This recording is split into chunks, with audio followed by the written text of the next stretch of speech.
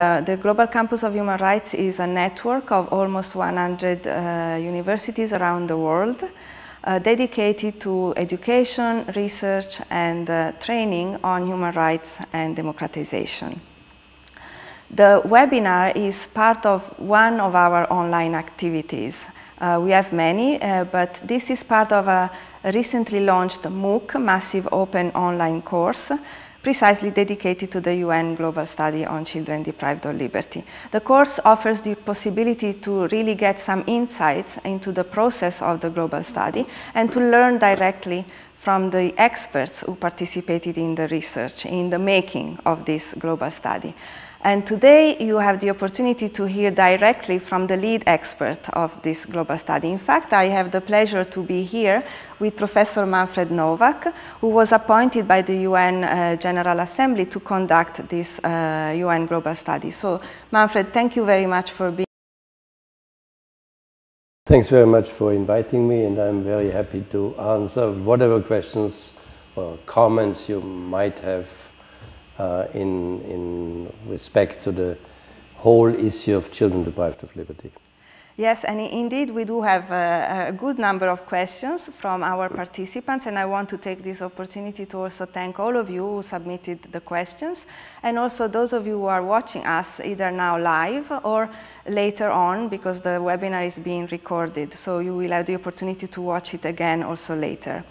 So before starting with the questions, maybe I think it would be interesting for the viewers, for them to hear from you something about the results of the study. What are the key issues and the key messages of the study? Perhaps I first should show what the global study is, and it is a quite heavy piece of book. It's about 800 pages, and we just managed all together, it's a big joint effort to finalize this study just when we arrived in Geneva on the 18th of November, the same day when this MOOC was launched. And we went to a press conference, and just there I got this book into my hands. Yeah, we are very proud that we managed to really collect so many data, and that's the main aim, that we know better how many children are actually deprived of liberty. So according to our data collection, research, and whatever we did, we are estimating that there are more than 7 million children currently worldwide deprived of liberty in different settings. Most of them, 5.4 million, are in institutions, where the children that are not behaving well are there for educational supervision, etc. This number is already less than the 8 million children that were estimated about 10 years ago in institutions. So it shows that there's a certain process of de-institutionalization. Secondly, the administration of justice. We have about 410,000 children in pre-trial detention and in post-trial detention and imprisonment. And that is again less than about 1 million children UNICEF always estimated. But of course, we have to also add about 1 million children per year in police custody. So again, together it's about 1.4 million. Then there's a third category of migration-related detention, and that's about 330,000 children. Again, all these are very conservative estimates.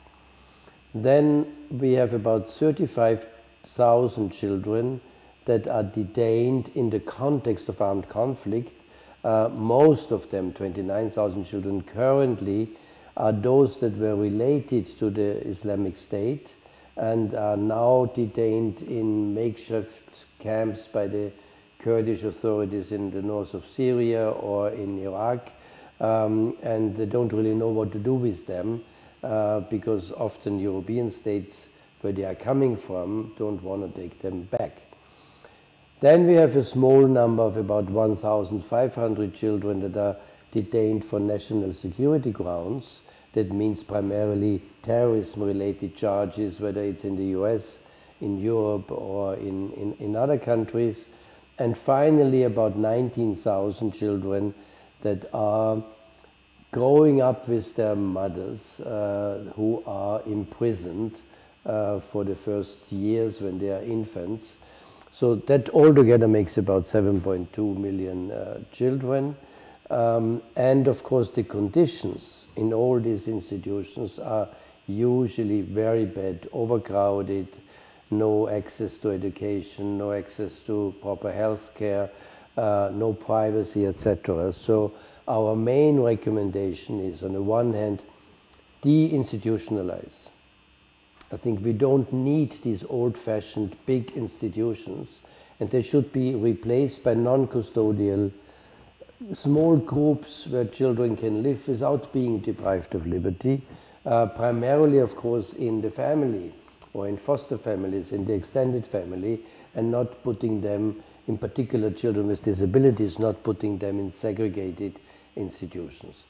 Secondly, in the criminal justice, establish special child justice systems with special courts, special police officers trained how to treat children, and then apply diversion methods at every stage. The police already, if a girl or a boy have committed a crime, could actually bring them into the justice system or say, okay, it's not such a serious crime.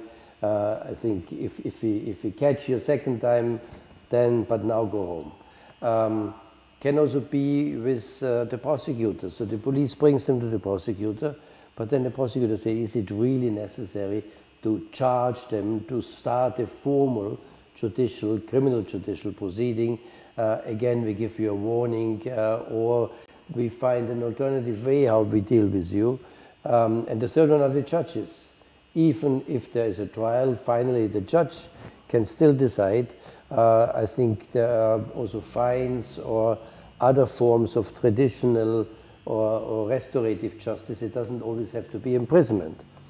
And in migration-related detention, there we are very clear that the Convention on the Rights of the Child, which says that deprivation of liberty of children should only be a measure of last resort, and only for the really shortest appropriate period of time, that purely migration-related detention can never be a measure of last resort and never be in the best interest of the child, because there are always non-custodial solutions available. So that's why these 330,000 children actually are kept in migration detention in violation of international law. So these are, in a nutshell, the most important conclusions, findings and recommendations that you find here, much more detailed with many statistics, infographics, photos, etc. In this book, which is the first printed version. It's also online already available, and the more interactive online version will be published on the 10th of December, the Human Rights Day, but we will also produce a more child-friendly version later. So there are various ways and means how you can actually read and see what our main findings are. Thank you, Manfred. And all the participants in the MOOC have the book available online in our platform. I want to take this also link to what you just said about the friendly version for children and the different versions of the study. There is a question from one of our participants, Maud, who asks, she says, if I'm not mistaken, I heard there were plans to publish the study in accessible versions. So do you have still these plans? Can you say something about this? Yes, I mean, first of all, we really did our best. And if you look into here, it is not written in a difficult way. I mean, the health chapter is more difficult, but that's more for health professionals. But it is reader-friendly, because wherever possible, we have included pictures, tables, infographics, etc. And also the different colors show that you find your way quite easily within the study. But of course, it is a scientific study. It is involved more than 100 researchers from different institutions, in particular also from the Global Campus of Human Rights. So we will make a child-friendly version that will be also much shorter, so really focusing on the main conclusions and recommendations. And the study is also addressed to children, not only to states and UN agencies, etc. Children played a very important role in the preparation of the study. For instance, we interviewed 274 children in 22 separate countries to give us their views, their perceptions, their experiences. What did you experience in different types of deprivation of institutions of deprivation of liberty? So it's also not only a study on children, it's also a study for children. And I really want to encourage children to take their own initiatives. For instance, if children are deprived of liberty, they have the right to complain. Make use of this right to complain, because you have a right to participate in every decision that directly affects you. And in reality, children are almost never asked when they are, or whether they should be separated from their parents, because the parents might perhaps be a little bit violent, whatever. It's still the children should be heard, and their voices should be reflected in the decision by judges, administrative authorities, but also by their parents.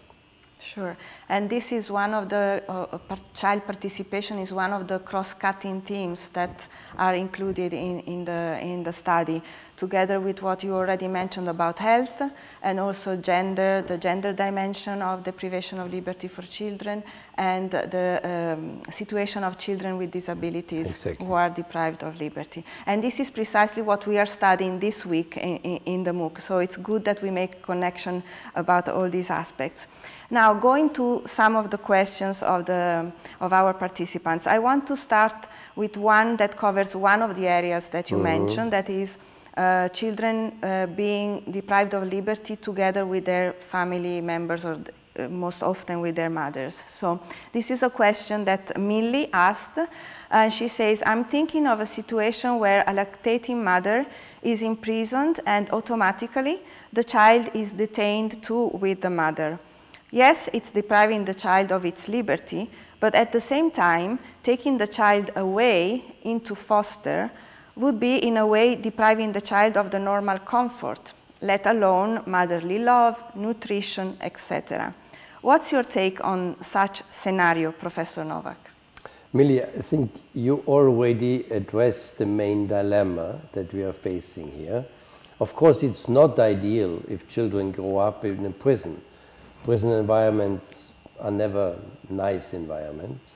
So if your mother, sometimes also your father, but we only found that in Finland, in all the other countries it's in fact mothers that have to some extent a right to keep their infants up to a certain age in prison when they are incarcerated.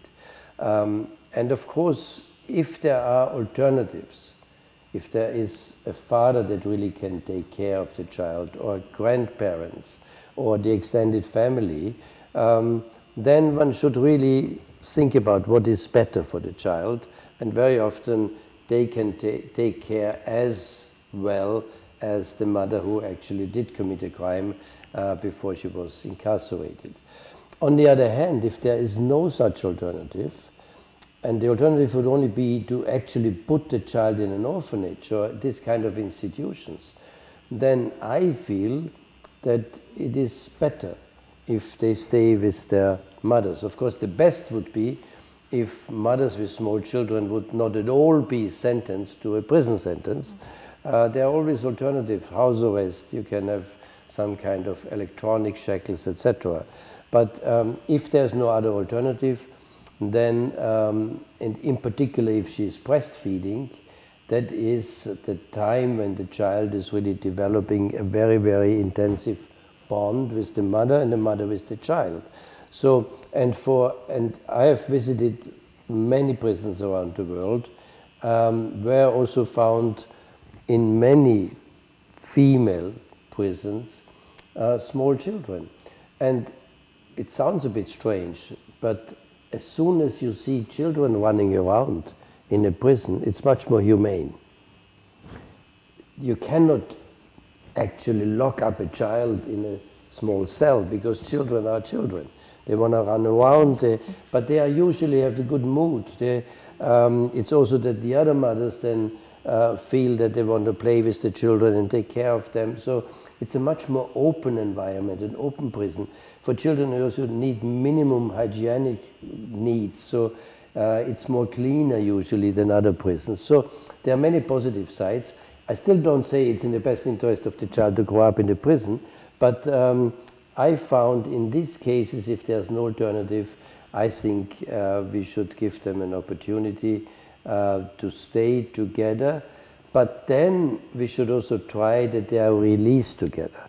So if the mother is in prison for 5 years and the state has a very strict requirement, no longer than 3 years, then the authorities should be much more flexible. So that's another recommendation, because if you have been 3 years together with your child, then the bond is already very, very strong, and if you're then separating them, you might create perhaps more damage than if you take the little child after birth away and put her into a foster care, etc.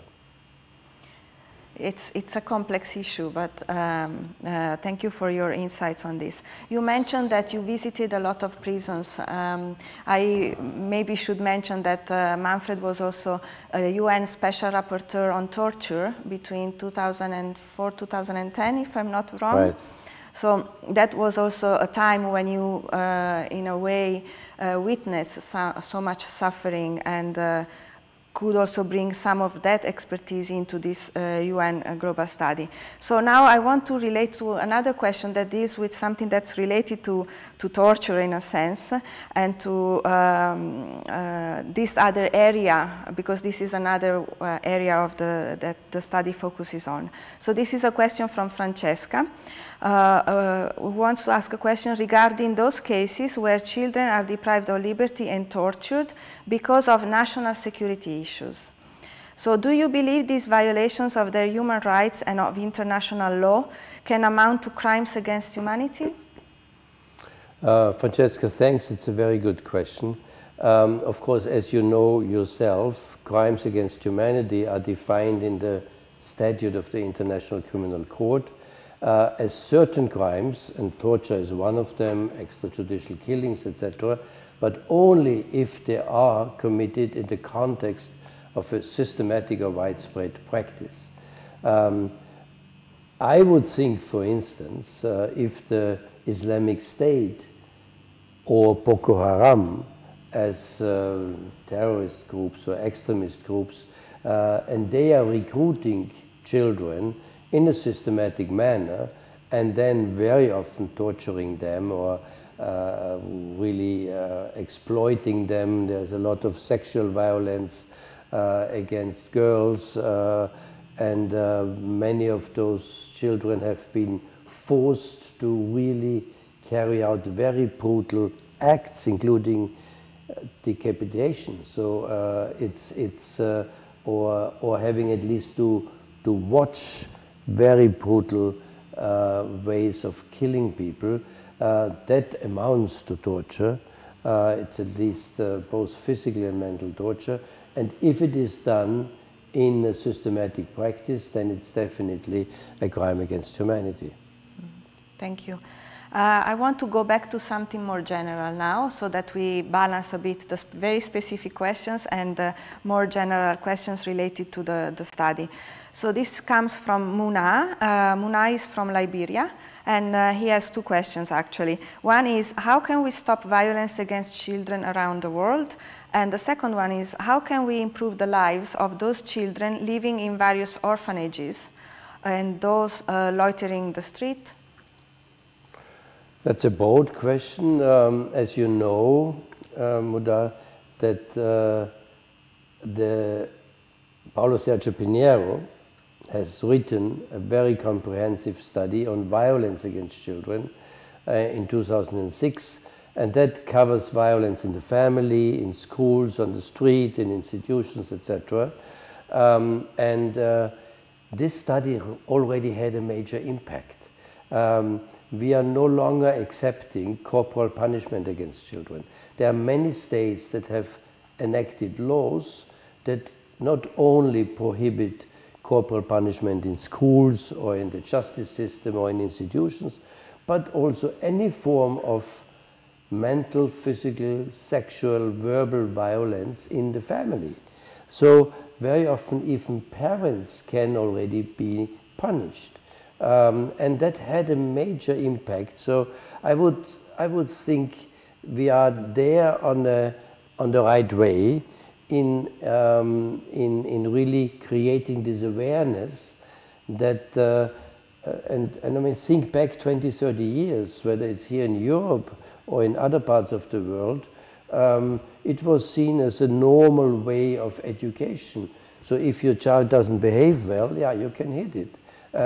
I think we are slowly going away from this mindset, from this attitude, but I think much more needs to be done in terms of awareness raising, but finally also applying criminal law if there's no other alternative in order to punish the perpetrators so that they are no longer, and perhaps also taking away. I mean, if parents always beat up their children or sexually misuse them, the state has an obligation to either interfere by educating the parents or putting a lot of pressure on the parents not to do it, and if that doesn't help, to take away the children and put them to foster parents or to grandparents, etc.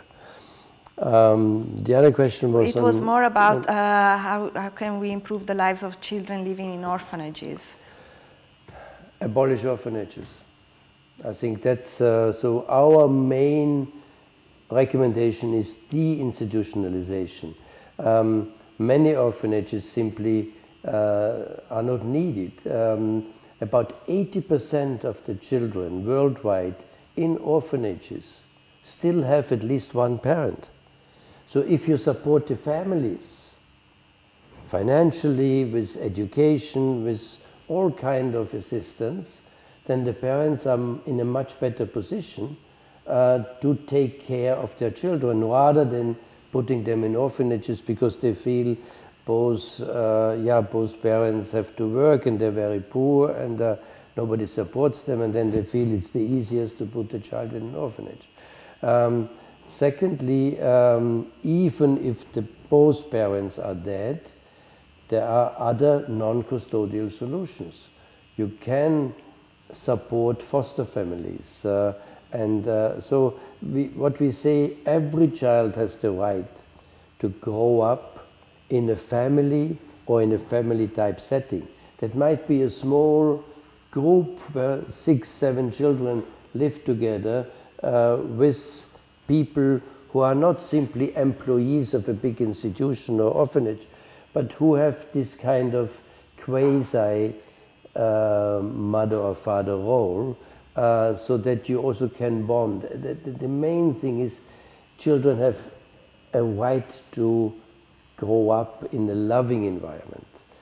Some of the children whom we interviewed told me, what's the major difference between an institution and the family? Even the family might be, many families are not very nice and beat their children or so, but still, it's their children. And in the evening, they bring you to bed. They might give you a kiss, they might read a story so that you can better sleep away, and you feel protected by your parents because you have a bond to your parents. In an institution, it's 9 o'clock, everybody goes to bed, and if you don't go to bed, there's a punishment, etc. There is no kiss, there's no love, there is no bonding, because these are employees, and the next evening there are other employees there. And that is, together with the strict discipline, that is what makes institutions so inhuman. Yes, and I think it connects also with one of the key messages of the global study is that depriving children of liberty is depriving them of their childhood, right? Yes. So going now to another more specific question. This comes from Angel, who is a counselor and teacher in the Philippines. And he asks, how can we strike a balance in terms of the criminal age, especially committing crimes, even universal or absolute definition of the term liberty? First to the criminal age. So the Committee on the Rights of the Child, the main body that is monitoring compliance with the Convention on the Rights of the Child, has clearly said the minimum age of criminal responsibility should not be below 14 years old. And I think that's very important. If 10-year-old kids do something wrong, there's always the parents, first of all, in the child welfare system that should deal with them, but not courts and criminal justice systems. So the fact that the Philippines, under President Duterte, were recently lowering even the minimum age of criminal responsibility is a matter of major concern, and I have also already exactly at that time immediately spoken out and appealed to President Duterte not to do that, and I think finally there was a kind of a compromise reached. So it is important, if smaller kids do something wrong, the child welfare system, if it is well resourced and also well educated, can deal with them in every country of the world. The term liberty has different meanings. On the one hand, of course, liberty is the same like freedom. I have the freedom of expression, I have the freedom to travel around the world, I have the freedom of demonstrating, the freedom of founding an association, etc. And many people say freedom simply means as long as I'm not interfere in the freedom with others, I can do whatever I want. And it's very important also in a liberal society that you enjoy all those different freedoms. The right to personal liberty is much more narrow. So it means if I lock somebody in a room, a cage, but also it can be a house, a prison, an institution, where this person cannot leave at his or her free will, then you are deprived of liberty. If I put you on an island and say you are not allowed to leave the island, it depends how big the island is, and then we are speaking about interference with freedom of movement, and that's of course a slippery slope where you draw the line. So if you, for instance, are not allowed to leave the city of Venice, then you are not deprived of liberty, but of course you are deprived of your freedom of movement. Mm-hmm. Thank you very much. I have another general question. This is from Thomas, who lives in Zambia. And he says, understanding that one of the contributing factors to the deprivation of liberty among children is poverty, has the study included a mechanism that will help mitigate the high levels of poverty, especially in third world countries like mine? Of course, Thomas, poverty is an aggravating factor. If countries are very poor, usually the prison conditions are very poor, there's not enough food, not enough health care, etc. But I would warn to think that poverty is the main reason why children are deprived of liberty. I give you an example. The highest number of children deprived of liberty in the administration of justice is in the United States of America, which is not particularly a very poor country. There's a lot of poverty, of course, in the United States, and most of them who are deprived of liberty come from the African, Asian, or Latin American, the African American or Latin American community, but still it's not, the reason is not poverty, the reason number. So I think there are other reasons than poverty that bring children into a situation where they are deprived of liberty, and then of course in poorer countries the situation is not as good as in rich countries, but even that is not always, I mean, I felt in the poorest countries in Africa, for me the prisons were more humane than in richer countries like China or the United States of America. So even there I would say it's the mindset, it's the attitude to crime, the attitude to migration. That is the major reason why children are deprived of liberty, not poverty. Mm-hmm. Right. Now there is a question from Jelena about inclusion and institutions. We said that one of the cross-cutting themes that's been analyzed in the study is that of disability. So Jelena asks how to include children with special educational needs and disabilities in schools and educational institutions if the child is not able to tolerate such environment. Is it then justified to move the child into institutions? Jelena, again, this is a very, very difficult question. In principle, and the disability movement worldwide makes that very, very clear, and the Disability Convention of the United Nations says no person, whether child or adult, shall solely on the reason that he or she has a disability be deprived of liberty. So the main philosophy is inclusion. And that starts already with very, very small children who have a mental or physical disability. In the old days, there was a lot of either public decisions, for instance, in the old communist systems in Europe and Central Asia, where they have said, okay, children with disability should be immediately separated from the parents. The state takes care of them, and they were ending up in the most terrible and inhuman forms of institutions. So what we are saying is a child with an impairment might need special assistance. And parents are often not in the situation to provide that. They have to work, they might be poor, etc. So that means that the state has an obligation to provide the family with the assistance in order so that they themselves can take care of their children. So that's important. Secondly, you might also have a serious impairment where you need personal assistance. Again, it's a question of how rich or poor a country is, but in principle, that is what we want. So don't segregate children with mental or physical disabilities in schools, in special schools.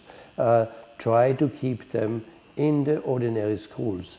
What the Convention on the Rights of Persons with Disabilities says is, it's a very, very simple principle. The impairment itself is not the major problem, because there are technical and other means that people can deal with their impairment. The problem is the attitude of the society. We have all kinds of barriers, mental barriers, physical barriers, so that people with a wheelchair cannot access the public transport or theaters, etc. And that's why they are then put into segregated schools or other institutions. So as far as possible, I'm not saying there might not be very, very special cases where where parents simply are not able to deal with those children, but these are very, very little. And then you might have, again, from the child welfare system, you might have somebody who assists you, who comes perhaps every second day in order to show you how do you deal best with this child with a disability. And then you will see, and many parents afterwards say, it was the most beautiful time to take care of a child with a disability, because they have so special needs. But on the other hand, they again, like all the other children, their most important need is to be loved. And you can be loved only, in principle, by your own parents. Yes, and I think it's a matter of the state and those responsible to shift a bit the paradigm and see the human rights-based model approach to disability, where a person with disability is not an object of charity or an object of welfare, but is a subject of rights. So an object of medical care. Now, the old model was the old model, yes. Persons with disabilities should go into hospitals because they need to be treated. No. If you have a mental illness or a physical illness, yes, then it can be treated. With a disability, there is nothing to be treated. You should not be seen as a medical case. Yes, and as you said, it's not the impairment itself that's the problem in a way. We have talked a lot about the state and what state should do, so the role of the major duty bearer in a sense, in the language that we use. There is a question here from Edith from Cameroon. She works in the area of child abuse in all forms, and she deals a lot with policies on child protection. And she has two questions related to, in a sense, the compliance of states with human rights standards. So she asks, how can international bodies, external agencies, use their influence to ensure that such initiatives, such policies, are not just inscribed in the nation's policy, but are actively implemented to produce tangible results that would build a strong nation with a functional and healthy children? So a matter of implementation, in a sense. And then the second question is, what mechanisms are put in place for follow-up and supervision to ensure that these policies are implemented to the letter? I mean, that's of course a little bit the weak point of the United Nations. Again, also now suffering from less funds, etc. But UNICEF is a richer UN agency. It's an organization that has offices in most countries of the world, and it is precisely the task of UNICEF, the UN Children Fund, to assist states in implementing, for instance, decisions of the Committee on the Rights of the Child, or implementing now the recommendations of the Global Study on Children Deprived of Liberty. And UNICEF does a lot. It was originally a charitable organization, but with the Convention on the Rights of the Child, it totally changed, and it became a human rights organization. So they look at the human rights implications and are assisting. Of course, you have the monitoring by the Committee on the Rights of the Child. All states have to submit certain reports where they say what they have done in order to implement the convention, and then there is a constructive dialogue. The committee tells them there and there's a problem. Non-governmental organizations also say, but here you have forgotten, that's a particular problem you should address. And also the state reporting procedure has a certain impact in improving the situation. And now children might even bring their own complaints to the human rights, to the Committee on the Rights of the Child. And we had very recently a very important decision that the committee said actually that the practice of Spanish pushbacks of migrant children. There was a guy from Mali, about 14 years old, who were traveling to Morocco, and then he wanted to come to the European Union.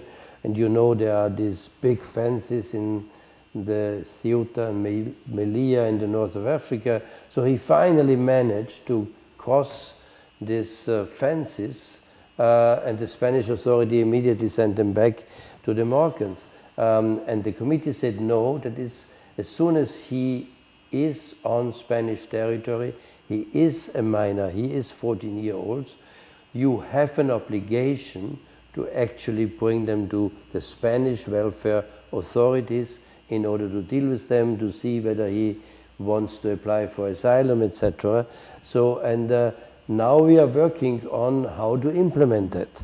And that means speaking to the Spanish government, but also to other governments in Europe who do exactly the same. So there is, I mean, international monitoring bodies might not be the most effective ones in terms of financial resources, etc., and their mandate, but they also have an impact. Yes, indeed. Since we are mentioning some countries in particular, I have a question here from Abir. He's asking, per international laws, what is the legality of the Israeli juvenile military courts and judges trialing Palestinian minors between the ages of 12 to 15? as you are a professor in international law. Of course. I mean, I think there's no country in the world where the United Nations, whether it's the International Court of Justice, whether it's the Human Rights Committee, whether it's the Human Rights Council, the major political body, and many others, the Security Council, have taken decisions and strongly criticized, first of all, the general policy of Israel to occupy the Palestinian territories and this whole settlement policy, etc. And one is really that Palestinian children, boys in particular, who throw stones at the Israeli military are then picked up, and these are minor. I mean, it's understandable that they are not happy with this form of occupation, and I mean that is not a reason to actually detain them and bring them before a military court. So that is certainly non-proportional to the little misdemeanor that they have done.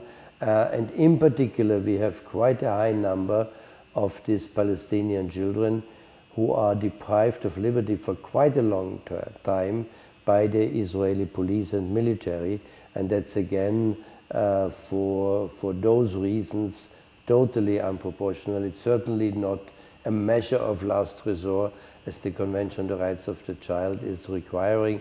So that means it violates the Convention on the Rights of the Child. Thank you, Manfred. As our time is coming towards the end, I want to finish with just a couple of questions and maybe one comment. So this question comes from Ghana, from Rukia. And I would like to read it because it's a sort of like an interesting approach. So he's saying, sir, due to the high level of poverty in rural villages in Ghana, especially in the northern region and Volta region, a lot of children are being forced into early child marriage and child labor. Children are forced to be adult. How can we ensure that these children are not deprived of their liberty as children? That is a little bit a different question. It does not really fall under the mandate of this study on children deprived of liberty, although it is a very phenomenon that is very closely related. So early child marriages are prohibited under international law. There is a convention on the minimum age of marriage, and the Committee on the Rights of the Child is saying it should definitely be raised, and in many Islamic countries where you have 7-year-old girls that are married to adult men, etc. That's certainly not, it should not be a forced marriage and not an early child marriage. So that is certainly prohibited under international law. And the other one is child labor. Child labor. That is more difficult. We had an old convention on child labor that more or less outlawed any form of child labor, and that was simply not practical.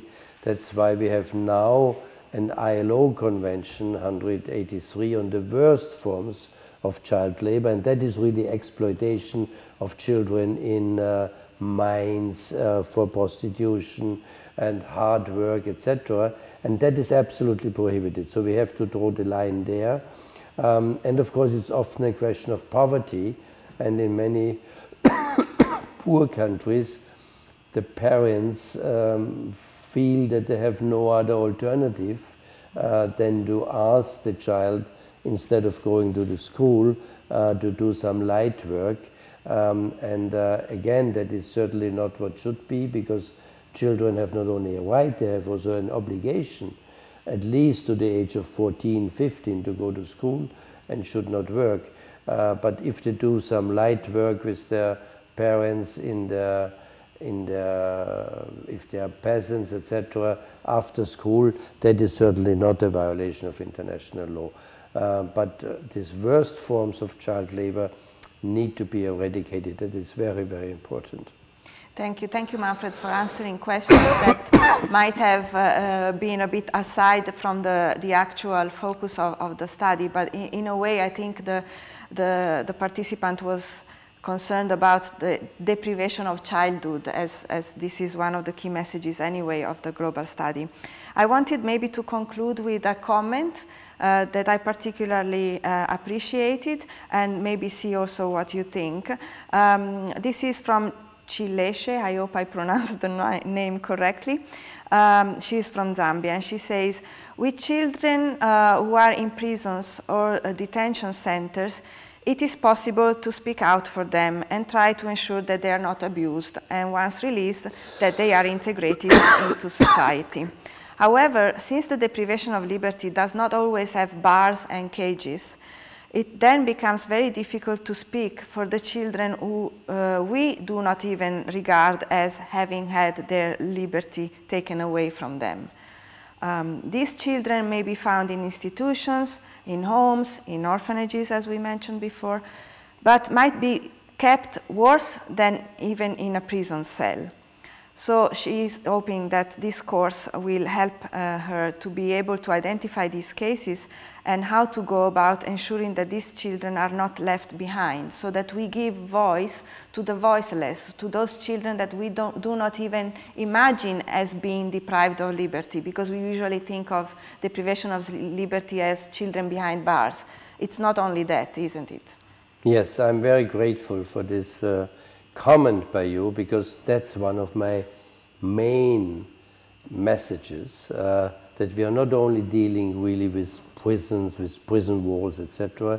We are, as I said at the beginning, the biggest amount of children deprived of liberty are in these institutions.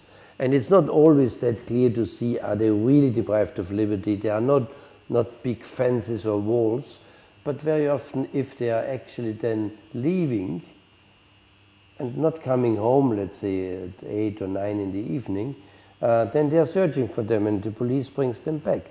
So that means that they are not, that they are deprived of liberty. They're not at their own free will that they can leave these institutions. And very often, whether you are placed in an institution by a court decision or whether simply your parents bring you in this institution because they feel they cannot deal anymore with you, doesn't really make a difference. So that's why the biggest amount of children in institutions are what we call de facto deprived of liberty. There is no real decision of the state authority behind, but for the children it doesn't make a difference. They suffer, the level of violence in all forms of institution is unimaginable. It's on a daily level that children are beaten up for minor infractions and put in solitary confinement for some kind of wrongdoing. And that is so, I think in quantitative terms, the most important recommendations is really de-institutionalize. And there are many states in the world, I give you Bulgaria as one example, where the government has decided, and within the last 10-15 years, reduce the number of children in institution by more than 90%. So it is possible, and they found non-custodial solutions for all those children. And that is what we should really promote in every state of the world, so that it's not only that we are concerned about the criminal justice system, we are even more concerned about children in institutions. Thank you, Manfred. I wanted to ask you to give us some good, positive examples of good practices, and you just mentioned one, so you anticipated my last question. But maybe you have a final message that you would like to share with our viewers, with our course participants? I think the final message is certainly to children. So children should actually take much more active part in this whole discussion. We tried our best to have the voices of the children reflected in the study, but children, as they go out on the Fridays for Future demonstrations and tell us adults what we have done wrong, in not avoiding the climate crisis, and there are so many other areas where children have a right to be heard and taken seriously in all decisions and in all areas that directly affect them.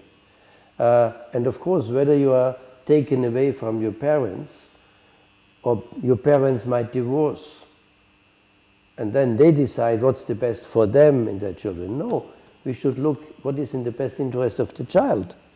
Perhaps that the parents don't divorce, or if they divorce, that the two children go to one part, to the mother or to the father, but not being separated, etc. So we need to take the voices of children much more seriously, and you should also know that you have a right to participate in every important decision, and it also means you have the right to participate whether you should be deprived of liberty, whether you should be put in a children's home or in another institution or not. You should be heard and you should protest against. If you are treated in an inhuman manner in such an institution, you have a right to complain. And you should insist that you have this right to complain. And if nothing else helps, then complain, send a letter to the United Nations Committee on the Rights of the Child. So that is my certainly strongest message to children. Are more active and more self-assured in defending your own rights. Thank you. Thank you very much, Manfred. It's been a pleasure talking to you, having this conversation. I'm sure that it's been appreciated by our participants as well, and we wish you all the best for the future steps. And we hope that the study will really be a game changer. Thank you also to all the viewers for being with us today. We look forward to continuing this conversation in the course throughout the weeks that remain until the end of January. And let's hope to work together to bring about the change that we want to see for these children deprived of liberty. Thank you all. Thank you also. Thanks for your questions, comments, and for your patience. Thank you. Bye.